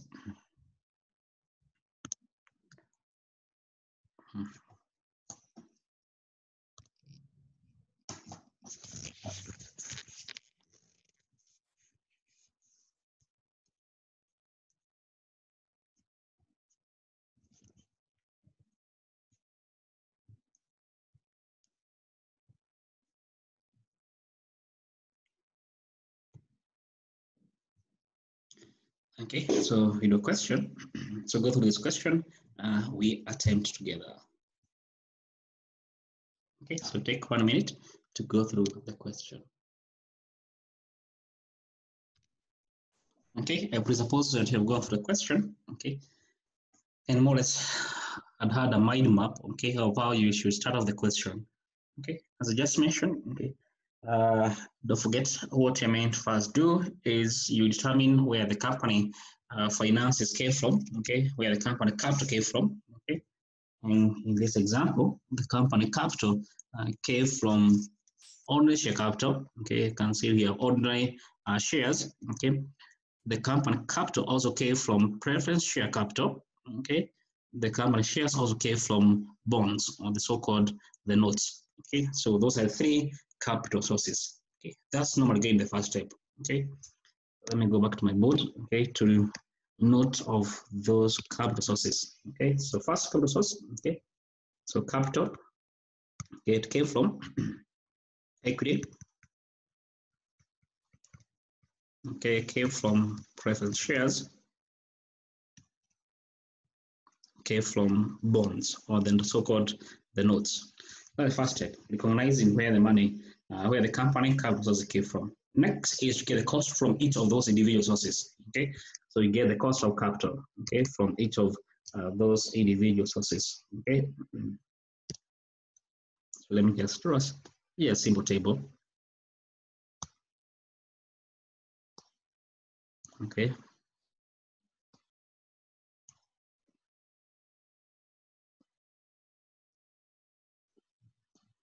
Okay, so next is to get the cost, okay, from each one of them. And then the cost, if I go back to my notes, okay, the cost from equity, the cost of capital for these securities, for equity being the last one, note for bonds is 9%, private shares 12%, and for equity 18%. Okay, so 9, 12, and 18. So it is 18%, 12%, and 9%. Okay. Now again, essentially, in conventional cases, you will be the one who is going to be doing this. Okay, you're the one to estimate the cost of equity. You're the one, of course, using all those models of discussed. You get the cost of private shares and you get the cost of bonds. But in this example, already given, so you don't need to do this step in this example. Okay, but essentially, you are the one who is meant to do this. Okay, once you get the cost of capital from each of those capital sources, okay, is to get the weights now, okay, to get the market values, okay, or simply the weights, okay, so the market weights. For equity, these are equity shares, therefore you're going to be the number of equity shares issued, we multiply by the market value per equity share, okay. So let me go back to my notes to determine the number of equity shares issued. This company has issued 5 million ordinary shares, okay, so there are 5 million of them, okay, so there are 5 million. We multiply by the market value per equity share. The market value per equity share is 25 cents. Okay, you can see here it is 25 cents. Which implies, therefore, the total market value of those shares is 5 million. Okay, the number of shares times the market value per share. Okay, so let me go back to my board. The market value is 5 million shares. Okay, we multiply by the market value per share, which is equal to 0.25. Okay, to give us therefore 1,000,000, okay, 250,000 to be the market value of the company equity shares. Okay, get the market values. Next is to get the market value of the company preference shares. Okay, the market value of the company preference share. Okay, so here, going back to my notes, I need to get the number of preference shares issued, and this company has the book value of the company preference share. Okay, you can see the book value of the company preference shares. Okay.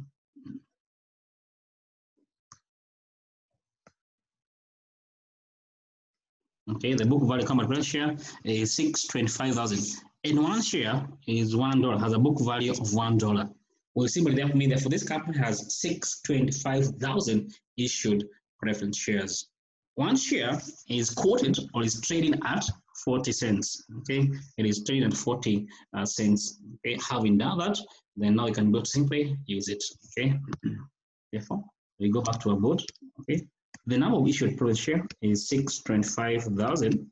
Okay, we multiply by the market value per preference share, which is equal to 0.4, and that gives therefore the market value of the company preference share, which is how much?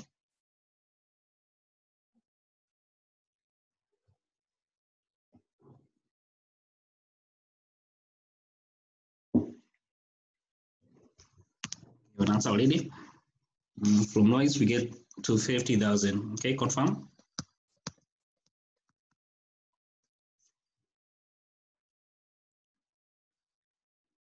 Okay, from Stacy, we get 250,000. Okay, so you get the market value of the company preference shares to be equal to 250,000. Okay, and lastly, we get the market value of the company bonds. Okay, so we go back to the notes to determine how many bonds has this company issued. What's the market value per bond? Then what is the total market value of the company issued bonds? Okay, here, this company has bonds with a market value, okay, of $50 quoted. Don't forget the quotation simply means the market value. Okay, that's called the quotation. Okay, which is equal to 50. They have how many notes have been issued? Don't forget one note here. Okay, has a par value of 100. What's the book value of those notes issued? It is $1 million. Okay, they have what's the market value of the company bonds? Okay, the total market value of the company bonds. Okay, go back to my notes. Is equal to 1 million. Okay, we multiply the market value is 50. Okay, however, the par value is 100, so we divide by 100, which we get therefore to be 500,000. Okay, the market value of the company issued bonds is 500,000. Okay, it is 500,000. Therefore, we get what should therefore be the total market value, okay, of the company shares. Okay, The total market value of the company share, therefore, okay, should be equal to, we get a total value here. Okay, so here we get the total market values. To get how much?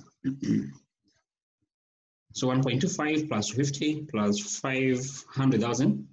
I guess we get 2 million. Yes, okay, I think we get 2 million. Yes, from Noise, she has confirmed. So we get 2 million, therefore, to be the total market value from all those three capital sources. Now, the next bit is determine, okay, what is now the cost to the entire company? Don't forget, from the equity shareholder, 18%. Private capital, 12%. From bonds, 9%. But the three combined wise, okay, if you have to combine the three of them, how much do they charge the company? Okay, they will get what we call weighted average cost of capital.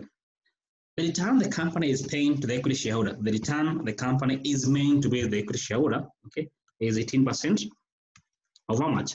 Of 1.25 million. Okay. The return the company, okay, is meant to pay to the private shareholder, okay, is 12% times the capital, which in this case is 250,000. The return the company is meant to pay to the bondholders, okay, is 9%. We multiply by 500,000. The three combined, okay, the three provider capital combined, okay, how much have they financed the company? They have financed the company $2 million a year. Okay, we divide therefore by $2 million. Okay, and that gives therefore the weighted average cost of capital. Okay, hope it's clear. Okay, so this is the return. Okay, let me just use a good pen. So this is the return the company is paying to the equity shareholder. This is the return the company is paying to the private share. This is the return the company is paying to the bondholder, or the company is meant for every dollar they're going to be accessing from the market. Okay, so all those give us cost, but per dollar, how much do we incur? That's why we divide by $2 million. And you get how much?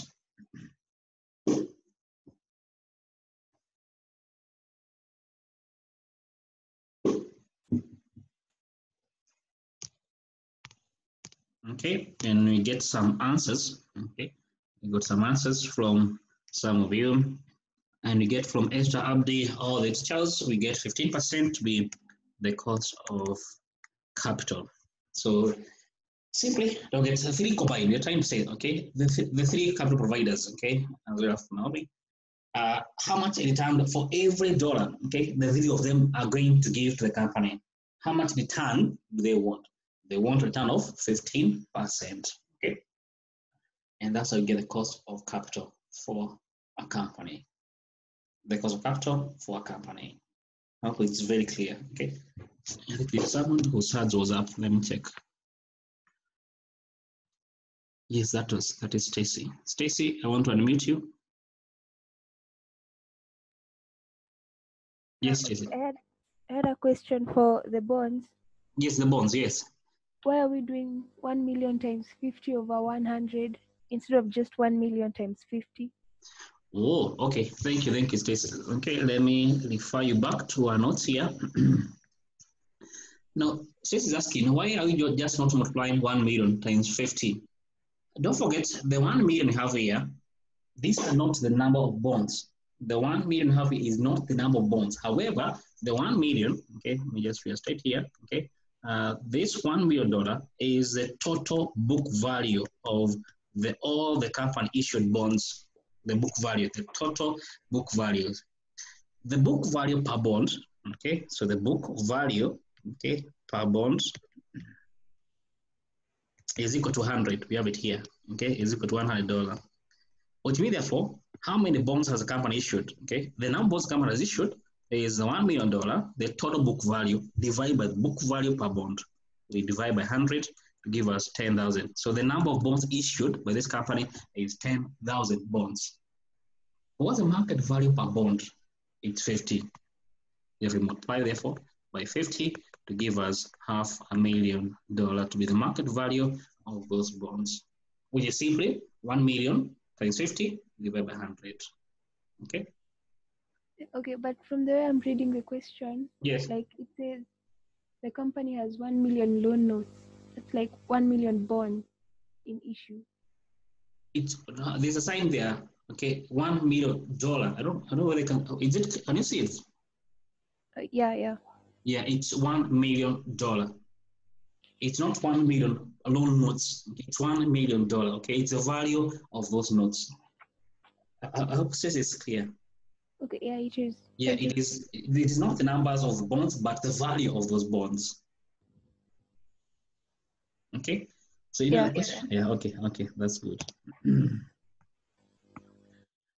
Okay, and that's how we do get the weighted average cost of capital for finance cost for capital from the different providers of capital. Now, I would want as we do this question. Yes, okay, this already is the one. Okay, yes. Take 2 minutes to go through the question, then I think we can attempt it together.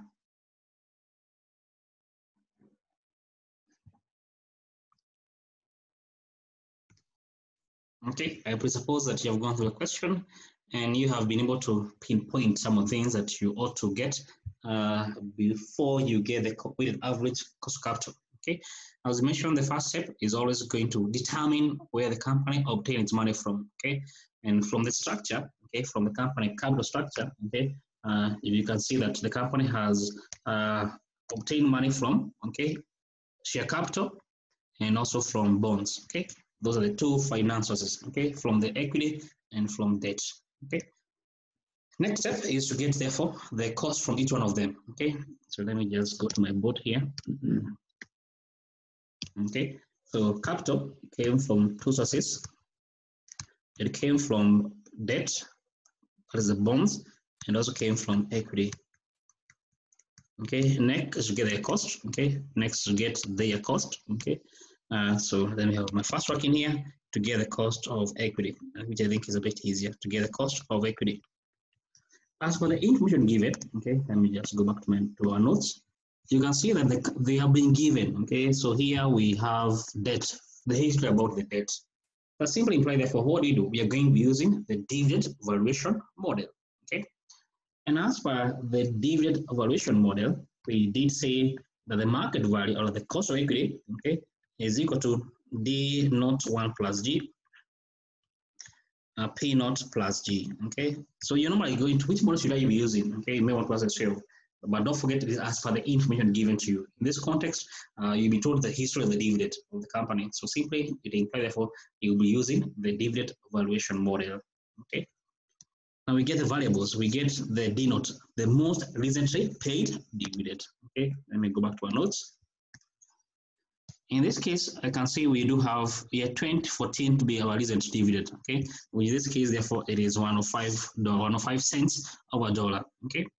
The simply, therefore, therefore, that's kind of therefore our most recent dividend, okay? The company, okay, we do the shares of the company currently trading at 7.2 come dividend, okay, for the year 2014, they come dividend, okay? So you need to remove the P. Don't forget the P naught is also on X basis. Okay, it is always on X basis. Okay, so we need to estimate therefore what should be the X dividend share price. Okay, so D naught. Okay, the most recent dividend. Okay, you'll be told. However, you have to be quite careful. Okay, because if the share is trading come dividend, what does it mean? It means therefore the shares are traded with the anticipation of receiving the dividend. Okay, there's that anticipation, okay, because for the share to become dividend, it means therefore there's an anticipation, okay, that you're going to be receiving the dividend, okay. So essentially, okay, now this 105, okay, this dividend, okay, yes, it is here. This dividend, okay, the 105 cents we have here, okay, is actually not D naught. Is actually not D naught, okay. Why? Because the shares are trading come dividend. They are trading come dividend, okay? Don't forget what we said, that if you're going to be having D naught essentially is the most recently paid, okay? That's past tense, okay? The most recently paid dividend, okay? Now, if the company shall be paying the dividend, okay, if the company shall be paying the dividend, okay, within a period, okay, where the share price has already done the incorporation of those dividends, okay, then we can deem those dividends, okay, to be D naught. Okay, take note of that. Okay, if the company, okay, if the shares of the company are trading come dividend, okay, that is, there is anticipation, okay, that I as shareholder of this company, I shall be receiving the dividend in the next 3 months, in the next, not 3 months, in the next 3 weeks, for example, okay, then essentially we can consider those dividends, okay, even if they have not been paid, even if they have not been paid, okay, to be our D naught. If the shares of the company, or if the company want to pay the dividend, okay, let's say in 2 months time, okay, in 2 months time, okay, however, the shares of the company are yet to, okay, the shares of the company are yet to incorporate that news of dividend to be paid in 2 months time, then that dividend to be paid in 2 months time becomes therefore our D1. Okay, so get all that clear. Okay, D naught and D1, D naught and D1, because once you get that clear, it becomes easy to apply the model. Once you're confused, then of course you're going to get the wrong cost of equity. Let me repeat. Okay, in this example, okay, let me just go back to this example. Only just doing it now. Okay, the shares are trading come dividend. The share are trading come dividend. Okay, and therefore the 105 has already been incorporated in the share price. Okay, it has already been incorporated into the share price. Now, what does that therefore mean? Okay, and therefore the 105 we have here, okay, is D naught, even if it maybe have not been paid, even if it has not, it is yet to be paid. Okay, and therefore our D naught. Okay, if for example the 105 cents, okay, was repaid, okay, let's say 2 months from maybe the end of year 204, okay, and it is yet to be incorporated in the share price, the 7.2 was X dividend, okay, then that would be D1, not D naught. Okay, if the share price was X dividend, okay, however, we are anticipating to receive the dividend, okay, in 2 months, in 3 months, in 4 months, okay, then that's become therefore our D1. But if the share price has already done the incorporation of the news of the dividend, okay, like in our context here, okay, 7.2, then that will come therefore our D naught. Okay, therefore D naught, we have it here. Okay, so what you have here, therefore the 105 comes therefore our D naught. The P naught, okay, the X dividend, okay, is the come dividend, which is 7.2 minus the dividend, which is in this case is 1.05. Okay, to give us 6.15. I want to guess. Okay, to give us therefore our X dividend to be 6.15 to be the P naught. Okay. Next in here, you can get a G. Okay, the growth in the dividend. Okay, we are therefore G will be equal to. If you go back to our history of the dividend, okay, we have all the way from 201 to 204. Okay, so you can get the growth, okay, between 201 and 204, what has been the annual growth in the dividend, okay, therefore, with the year of growth is equal to, you have 1 year, you have 2 years, and you have 3 years, so 3 years of growth, not 4, but 3 years of growth, okay, 2-1, 2-2, 1, 2-2, 2-3, 2, and 2-3, 2-4, to give us 3 years of growth, all the way from 88 to 105, okay, from 88.2 to 105, okay, let's go back to our board, okay, all the way from 88.2 to 105. But this growth has been experienced over 3 years. Therefore, part of 3 minus 1. That gives, therefore, what is going to be the annual growth in the dividend. Is that much?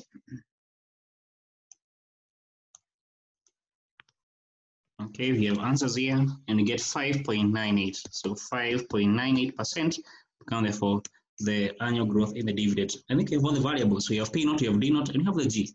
Therefore, the cost of equity for this model, for this example, therefore, D naught is 1.05, the growth is 5.98, P naught is 6.15 plus the growth, which is 0.0598. Will give us how much to be the cost of equity?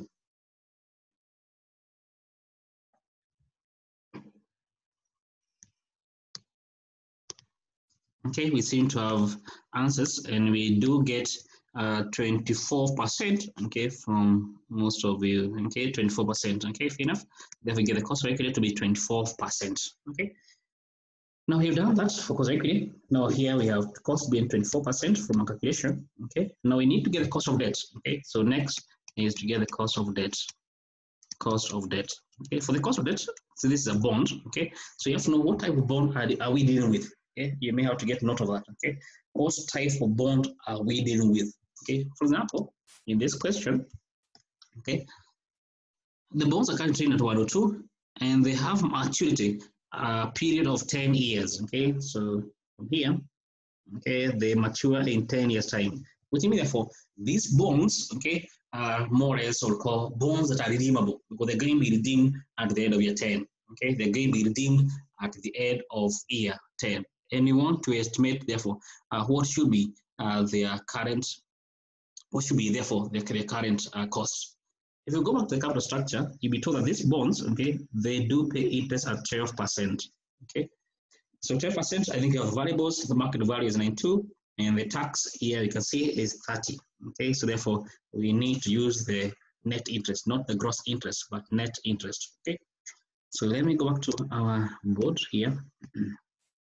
So we can get the interest. So the interest receipt will be equal to 12% times the par value of 100. However, don't forget that percent is taxed 0.3. Okay, to give us therefore, I want to guess 8.4. Okay, therefore for the next 10 years, every year this holder for every bond they own in the company, the net interest income is equal to 8.4. Okay, is equal to 8.4. Okay, in the final year, okay, that is year 10. Okay, the redemption occurs in year 10. The redemption value, okay, the question is silent. So as always we say, we always assume the redemption occurs at the par value of 100. The current market value will be total of this bond is equal to, let me check the notes again, okay, to confirm on the market value which is equal to 92. Okay, P naught therefore is equal to 92. P naught is equal to $92. We have all the variables we need now. Okay, therefore simply we can estimate what therefore should be the cost of the bond. Don't forget, since this bond is redeemable, if the bond was to be irredeemable, okay, let me just go to the next part of the board. You don't need to do this, as I'm always saying, okay, but just for your own calculation. What would be the cost of the same bond if it was to be irredeemable? Okay, it will be equal to, okay, let me go to previous board, it will be equal to the interest, 8.4, we divide by the market value, which is 92, okay. If this bond was to be irredeemable, 8.4 divided by 92, okay, that will give us therefore the cost of the bond if it was to be irredeemable. Okay, so it is the interest, we divide by P naught, we express as a percent. Okay, therefore this will be equal to 8.4 divided by 92 as a percent. What do you get?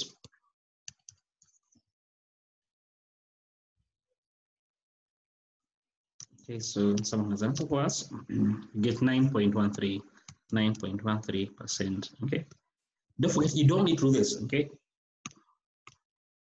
9.1. Thank you. Okay, don't forget you don't need to do this actually. Okay, you don't need to do this. You don't need to do this.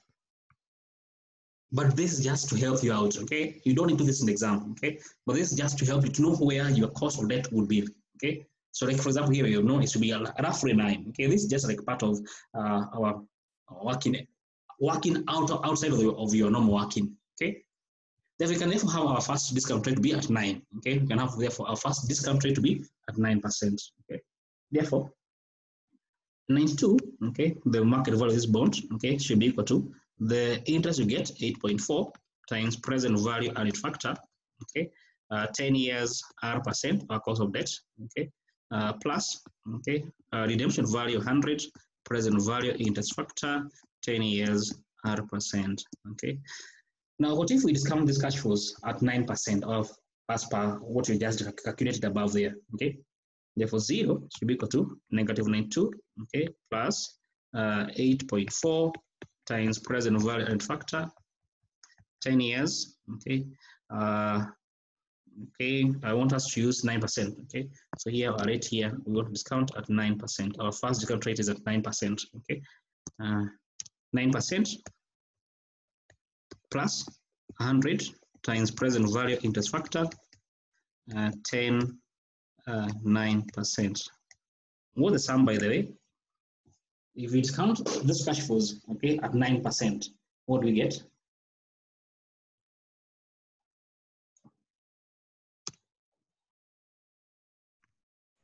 Okay, Stacy has positive 4.11. So 4.11.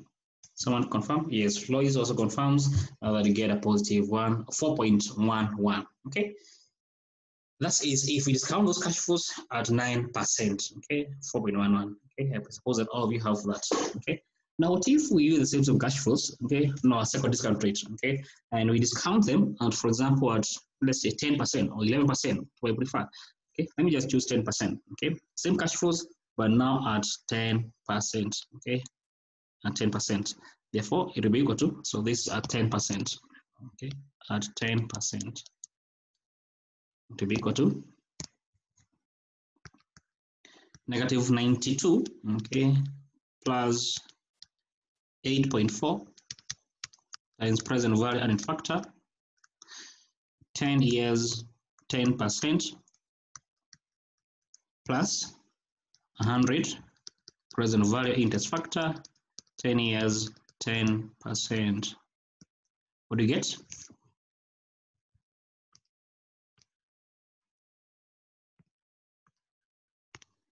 Okay, we get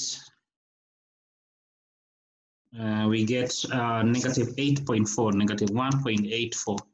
Okay, that is as far as from Daniel, as well as from Ebotani, negative 1.84. Okay, therefore, we can now be able to estimate, therefore, what should be the cost of the debt. Okay, we know it is between 9 and 10. Okay, therefore, if you use IRR formula, okay, the cost of this debt, okay, will be equal to A being 9%, plus the difference, 10 minus 1, 1%. The value at 9%, don't forget 9% is our lower discount rate. Okay, we got 4.11 divided by 4.11 minus 1.84. Don't forget this is minus to give us a plus. Okay, so you can simply use a plus, so by minus. Okay, and you get 9.8.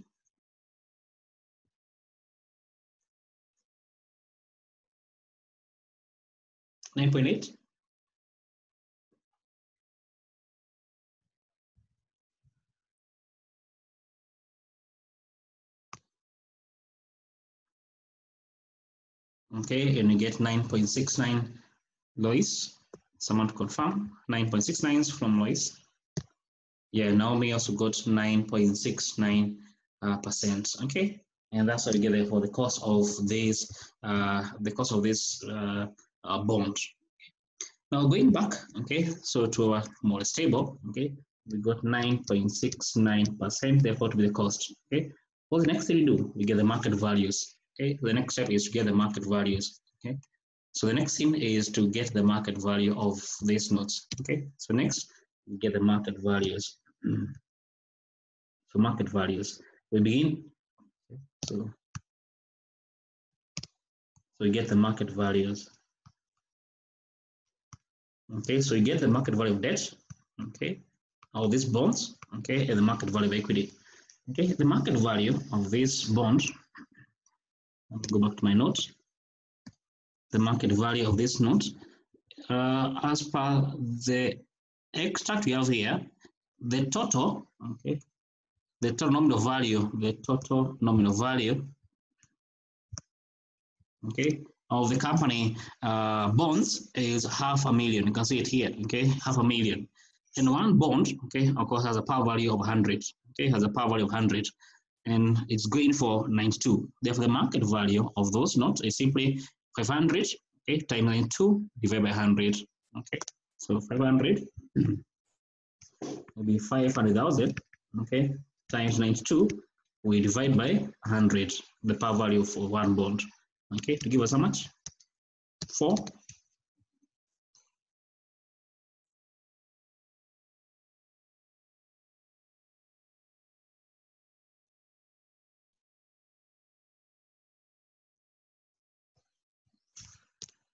Okay, we have an answer here from to get 460,000. Thank you. To get 460,000. Okay, we get 460,000 to the market value of those notes. The next we get the market value of equity. Okay, So you want to finish, okay, market value of equity. So going back to our note, the market value of equity, we need to determine how many shares this company has.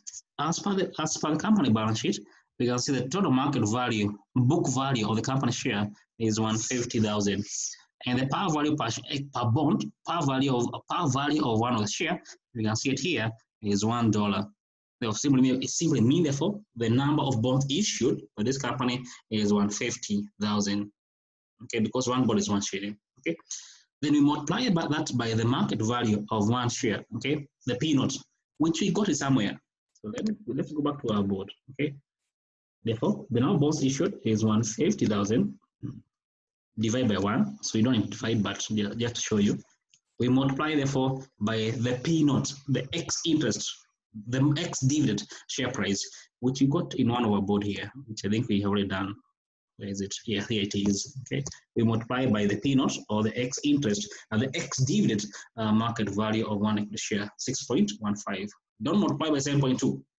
Multiply by P naught, the X interest, the X dividend, the 6.15. Okay, so here we multiply by 6.15. Okay, to give us how much?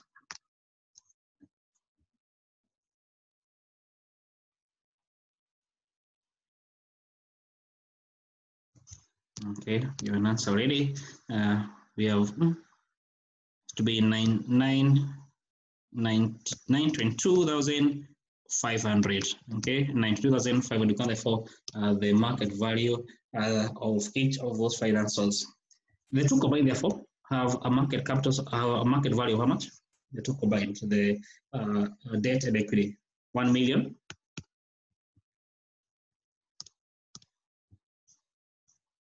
Thank you, Daniel. 922,500. True. Total market value of the two finance sources. We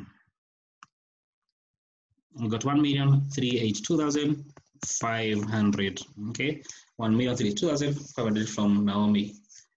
There's two people here who have a question. Thank you, Evelyn. Let me check them out first.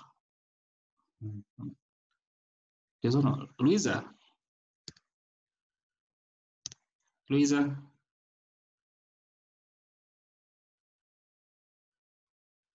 Louisa, you had your hand up. Yes, I was wondering, Yes. and the shares in millions, it's 150 million. I see they're in million. Oh, yes. Okay, let me check it again. Oh, they're in million. Even okay. Thank you for that. They're in million. Thank you for that. They're in million. Okay. Thank you. So they're in million. So therefore, in this case, these are in thousands. Okay, then these are in thousands. Okay, because I assume that they are in thousands. Okay, so simply therefore the thousand, or simply 92.5 million. Okay, and the same applies for the debt. Okay, it will be equal to 460 million. Okay, thank you for that.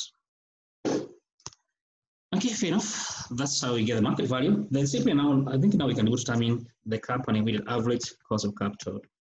So the debt has a market value, okay, of 460 million. So 460 million, okay. We multiply by the cost of debt, which I think you've already done it here. The cost of debt, we have it here, okay. It here, 9.69, okay. So 9.69.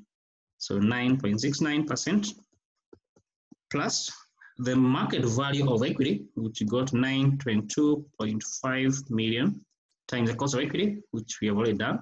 Okay, cost of equity, we have it here, 24%.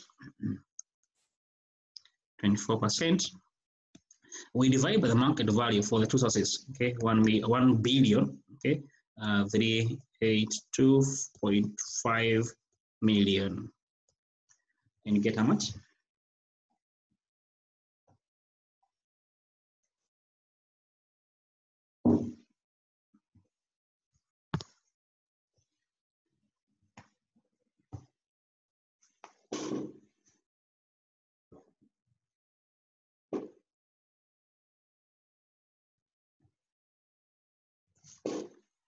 You have an answer already from Lois, 19.23%. Confirm.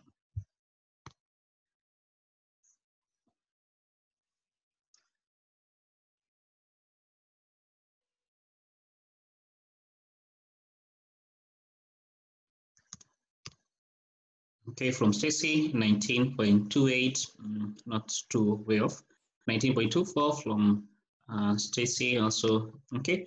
I suppose that's how it is, okay. When you get 19.23%, therefore, to be the cost of capital for the entire company, okay. It's for the entire company, okay. That for every dollar the company obtained from this debt holder and this debt equity shareholder, the two combined, okay, the two of them are going to give $1 to the company, but they'll be requiring a return of 19.23 cents every year. That's what that 19.23% means. And that's how you get the company cost of capital. I hope it's very clear, because most likely it will be the exam, okay? It will be the exam. I hope it's very clear, okay? Okay, I would want to add the class there. I think the class has taken more than normally take, but I think it was for a worth course, okay?